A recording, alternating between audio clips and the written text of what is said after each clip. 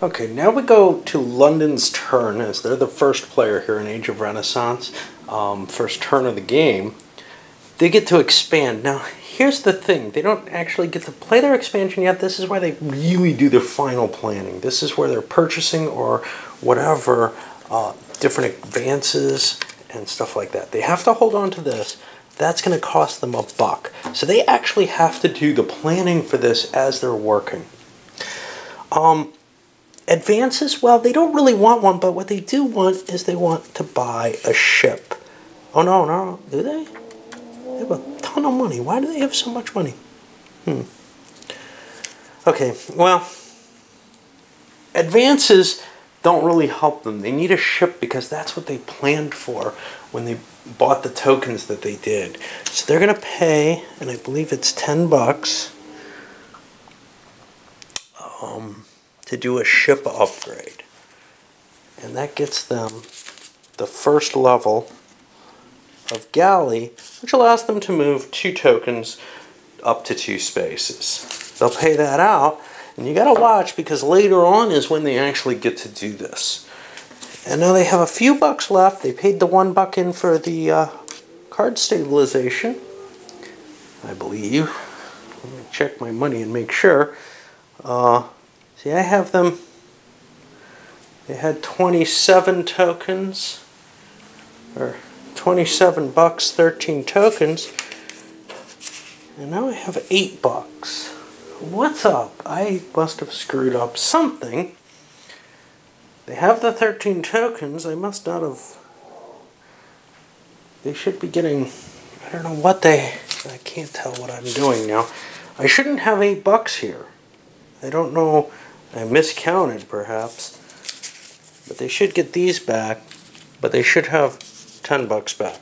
So this is what they should have at this point. It's $16 in their pocket, and they should also have the 13 tokens that they bought. And that'll be enough for them to expand 8, 9, 10, 11, and then 2 more. Oh, they can't get here. 8, 9, 10, 11, 12. One more that they could shift maybe down into Cornwall or something. Or alternatively, they could spend only 10 of their tokens, say 8, 9, 10, and buy another card for next turn. They didn't have to pay stabilization for. Next up is going to be Hamburg. I'll run through without all the thinking on all of them, and you'll see kind of, I'll come back with whatever advances that we see. Well, Hamburg actually, I should lie to you because that's kind of my nature. Hamburg actually has something that they want to do that's a little different from what London did. Now they have 15 tokens and $25 in cash. They don't have to pay for any cards. They used up all their cards, but they want to buy in advance. And they're going to spend $20 for the caravan advance. And normally that would be marked off by circling it up here. And you would mark everyone else. Oh, sorry, I'm not sure you could see that. Circling it up here. And then everyone else could mark it down in their kind of keeping track of each other's. Instead, though, I keep track of everything on one sheet because I'm playing by myself. So I just bought Caravan. The effects of that are that I'm going to be able to spread out at a distance a little easier than other players are. And there's a possibility I'm getting a package. So I'm going to have to pause here. Okay, so finishing things up, everybody paid hand stabilization that they were due. Venice bought caravans as well. That's part of their plan for the expansion. They need to spread out a little bit more, and they wanted to do it on land rather than by sea to begin with. And that's generally the case with Venice. We see Barcelona, Genoa, both bought the first level of galleys. So did Paris. With their cut money, Paris was forced into not being able to buy the caravans that they wanted. There's nothing else they can buy for $10. They had $10 extra. They couldn't expand everywhere they want to, so they had to buy boats, which isn't an optimal choice for them, but it will at least allow them to use their counters and to get their money out of the way. Usually Paris forgoes buying any galleys, I think. Alright, well, now we're on to the expansion phase. And at this, People could have, oh no, nobody could have bought Misery Relief because they don't have any advances. For the expansion phase, we again follow the normal order. Let's take a look at England's expansion and see how this is going to work. England wants to grab their wool. They have a 2 galleys, so they can go 1, 2 up to here. Now, I have enough pieces that I can grab this Portsmouth grain, and I think I want to do that. 2, 3, 4, 5.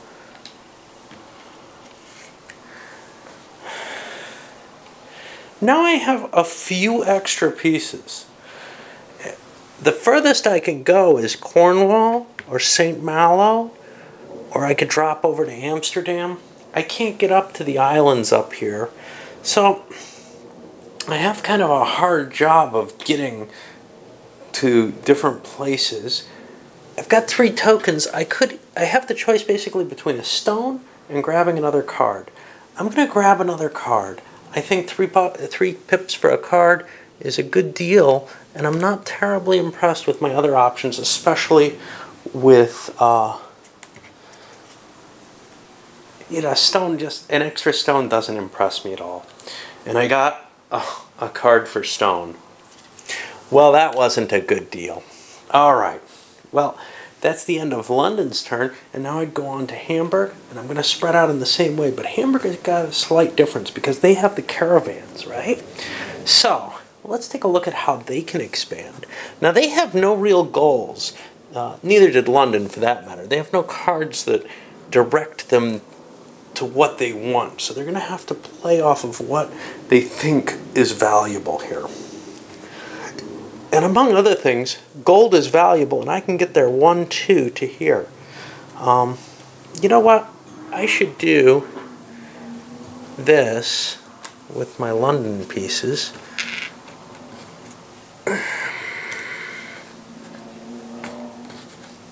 To indicate, yeah, these markets are happening. That I've filled up the locations. And I should be doing the same here with Hamburg. Grabbing the gold like that. Let's see what else. I can't get up to Danzig yet. I could get to Stettin, but I don't know how much that really helps me. What I can do though, and notice there's no limit to how many pieces I can transport with my caravans.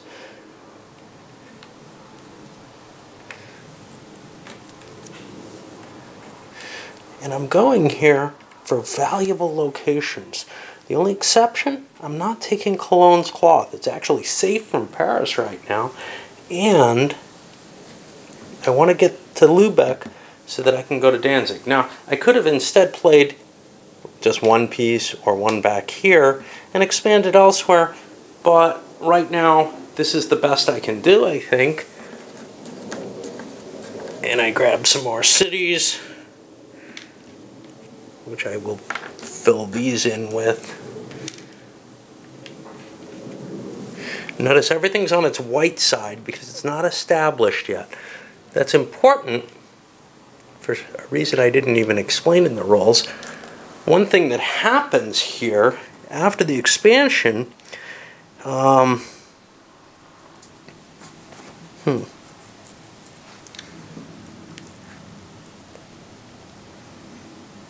Okay, I do not see it. But one thing that happens is the person who gets the most new cities, new markets on the map, gets a bonus card at the turn. I'm trying to find where that is. Expansion bonus, it's over here.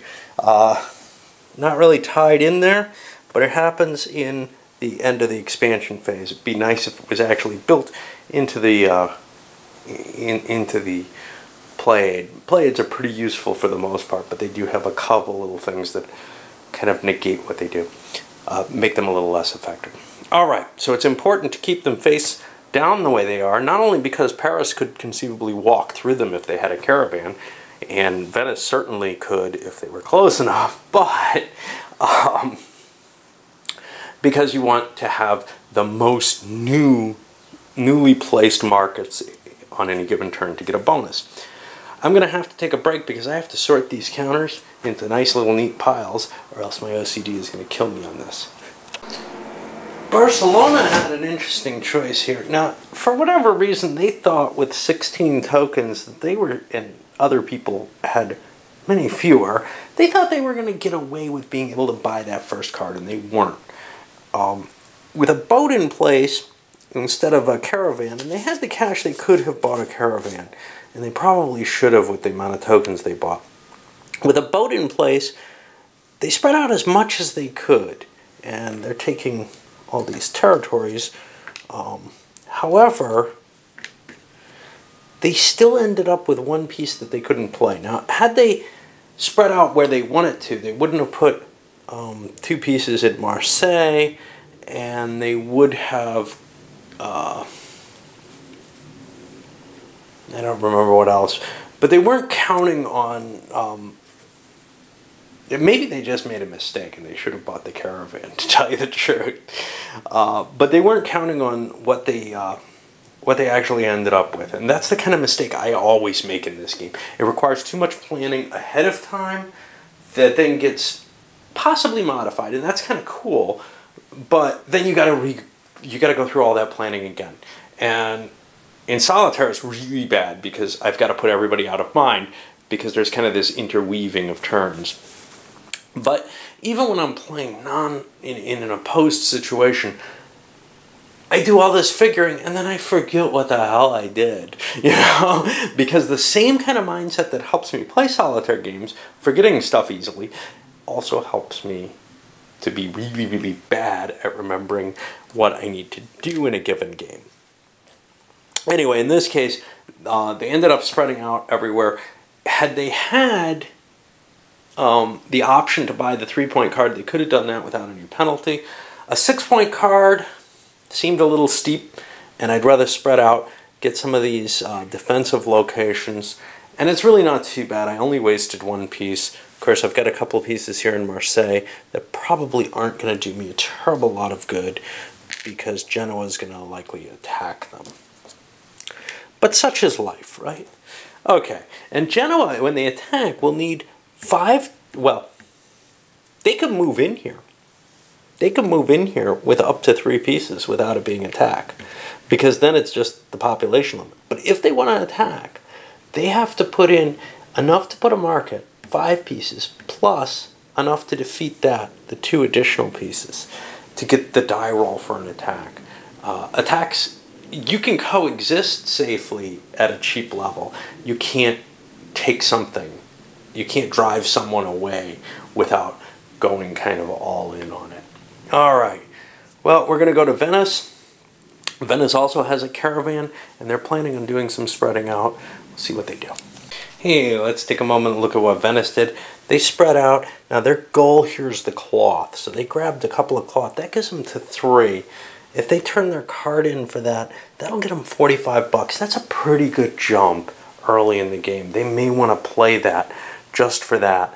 But they did leave their options open by spreading into Rome with the idea of sailing down and maybe getting more cloth down here. Depends on what happens. They also were able to march through here and get a fur here. They got grain, timber.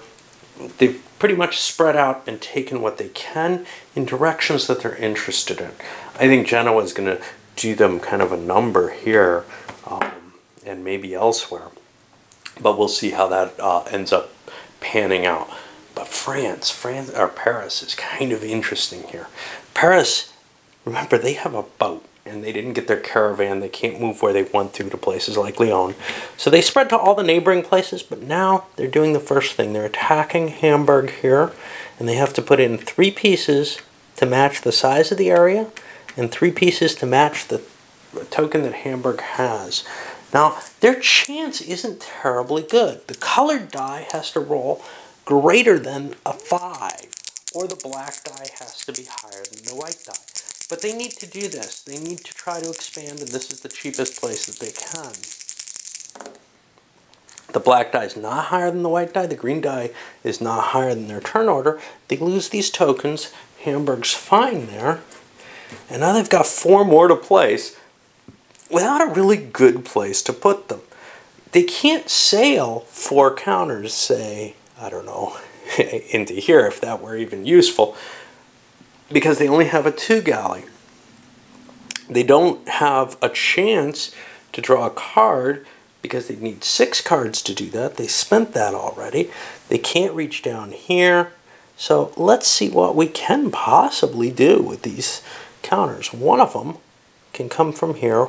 1, 2 with my 2 galley. And that's getting me kind of into the English area. Another one can do that up in Amsterdam and project some power there. I've still got a couple of tokens. I got nothing really to do with these. I'm going to have to burn them.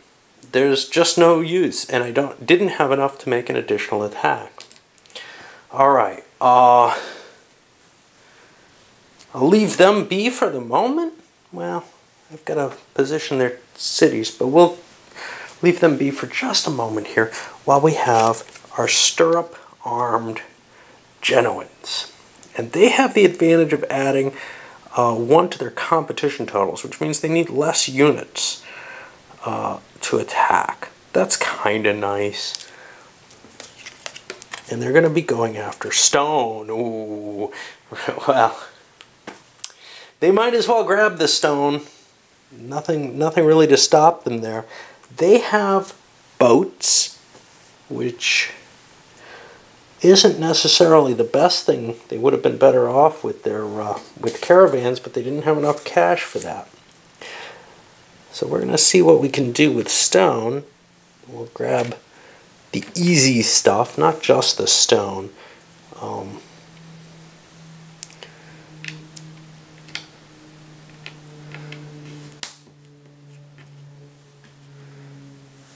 going to put at least 1 piece down in Naples to facilitate my expansion. I want this stone though. 1, 2, 3, 4. I don't need 5. I would need 1 other here because of the stirrups. And now I roll. And I'm really looking for black die over white die. I don't even have to roll the green die. You can't win, right? No, I win attack ties. So black die tied white die, or the green die can be equal to my turn order, and I'll still win. So I do need it because of... And I got black die beats white die, so I defeated the Venetians there. And now I've got some more pieces. I don't really want to hit this. That's just too expensive to do. I'm going to go after this wine here. That takes 3, 5 to get the market. It would take 2 because of my opponent, but I'll just put 1 in because